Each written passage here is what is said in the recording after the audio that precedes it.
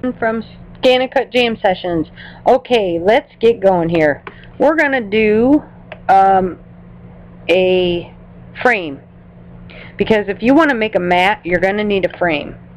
And I'll tell you with this, you see the solid background, it's really not good to make a mat with this, because if you go putting anything in here, you stand to lose some of your shapes.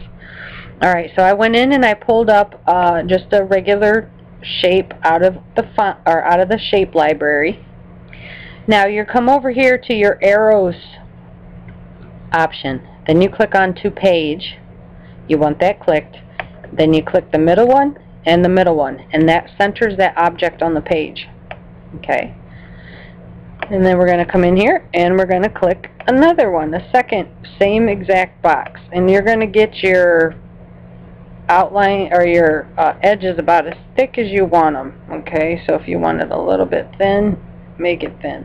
Come up here, click the same two buttons. Okay, that looks good to me. That's about as thick as I would like it. Highlight all of them, come up to path, back minus front, and other than the undo button, that is my next favorite button. Okay, so there we go. There's our little frame. Now we have the swirls, which I just think they're beautiful.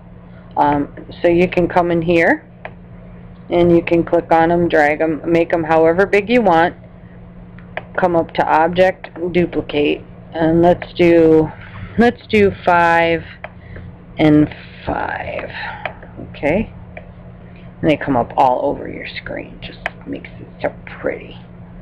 All right. And then you just kind of start putting them all over the place.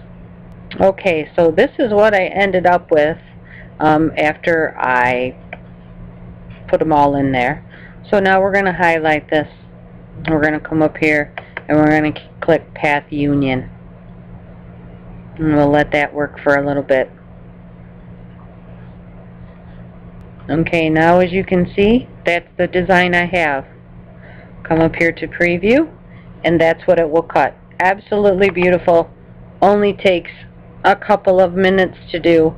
And then, you know, if you don't like it, if you want some more shapes in these spaces, you can go in and add some more to it. But that's how you just use the shapes that are in your library to create beautiful mats.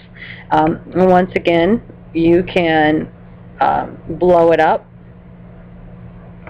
make it bigger, make it smaller, and then to save this, we'll go through this again. You go to Export, and then come over here, oops, that's not what I want, wrong button, to your FCM, and then name it, Swirl Mat, and then click Save. Okay, but while it's up, if you want it, let's say that you want to kind of tweak on it a little bit, maybe more, save it as an SVG or save it as a JPEG. I prefer saving mine as an SVG so that later on, if I want to make some changes to it, I can bring it up, because once you save it as an FCM in SCAL, you can no longer bring it up in SCAL. You can only bring it up in Canvas, and Canvas has some fairly limited abilities to design as compared to SCAL. So always save it as an SVG or JPEG, and then save it as an FCM as well. Okay. Alright, thanks a lot, guys. If you have any questions, just ask.